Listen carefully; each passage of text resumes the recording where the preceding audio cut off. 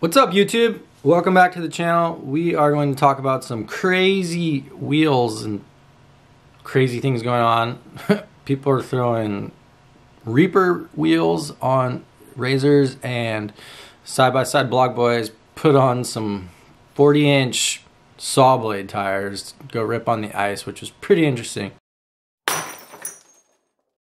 First off, let's talk about WhistlinDiesel and how he made this set of Reaper wheels that were just ridiculous. He went up in the north somewhere. I don't know exactly where he was, but he took them out on a frozen lake bed and driving around crazy, ripped the car apart, just destroyed it. But it's pretty entertaining stuff to watch. So I would definitely highly recommend you guys going and checking out that video.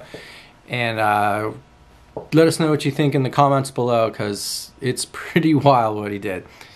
That guy's a character.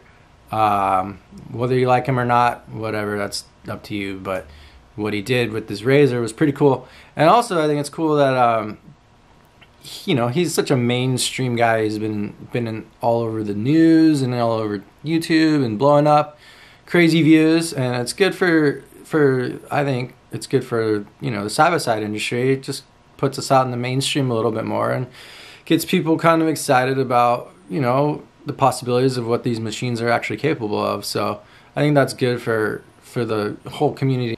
And then there's the side-by-side blog guys who came up with this idea to make these, I think they're 40-inch saw blades out of half-inch steel.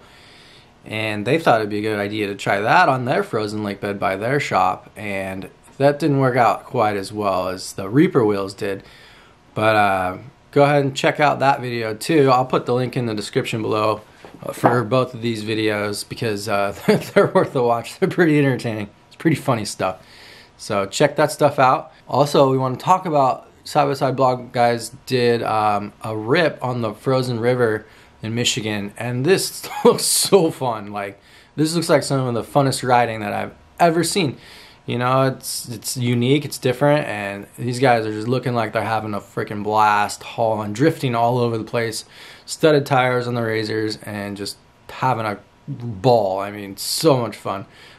I want to try this. Like, it just looks like so much fun. Also, we have Shock Therapy coming in with another great educational video on alignment and what you can and cannot do with your side-by-side to make sure your alignment is good and ready to go, proper, how to set it up, what not to do, what all the technical terms mean, and why you can and cannot adjust things from the factory, and why it's good to go aftermarket for different parts so that you can align your razor or Can-Am in the way that you would like, so you can get the perfect ride that you're looking for your type of riding, for your style of riding. So Shock Therapy always coming in good with educational videos.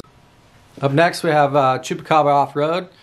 They put a good video out on, you know, belt maintenance and how to clean your belt, how to make sure you're getting the maximum life out of your belt. He kind of talks a little bit about how, you know, you need to cater your driving style to, you know, a belt-driven machine, as opposed to your car that you drive on the daily, where you don't have a belt to worry about and there's no slipping. You just have a, you know, regular transmission.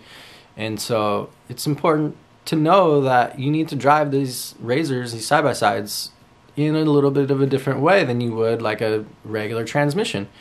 And not everybody knows that, and so they just get in the machine and they're just hammering down, you know, they're pinning it out of every corner, you know, putting a lot of load when they don't need to. You know, carry corner speed and keep your momentum up, and you can get thousands of miles out of these belts. You know, I've got 1,700, almost 1,800 miles on my stock belt, and I have no issues at all. So just take care of your stuff, and it's good to watch these videos because they let you know what other people are doing and how they found success in riding with their belts and making sure that everything is working properly. And last but not least, for this video today, we're going to go back to some King of the Hammers action, and we have the Anderson Bros YouTube channel.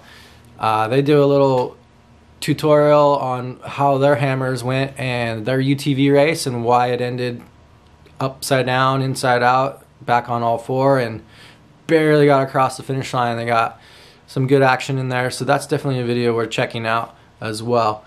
Again, I'll link the description below We got the Parker 250 coming up, so we're going to try and get some coverage of that for you guys. We'll let you guys know what's going on with the race and, you know, the results and all that stuff. So if you guys have any YouTubers that you like, that you think we should talk about, please leave a comment in the description below. And we're, you know, like I said, we're trying to grow this channel, and we're trying to get everybody informed on all these fun channels that are out there in YouTube. And again, informational videos are good as well. We like to teach people, you know, how to maintain their machines, different driving styles.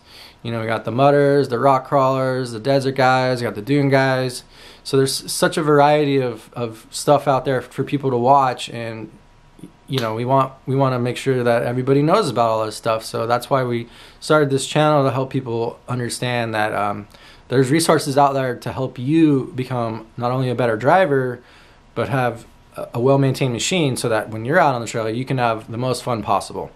So again, please like, subscribe. We're trying to grow this channel. It's a brand new channel, so we got a lot of work to do, but with your guys' help, we can grow this channel and make it successful and make it better and better every day. So like, subscribe, comment below. We'll see you out on the trail. Peace.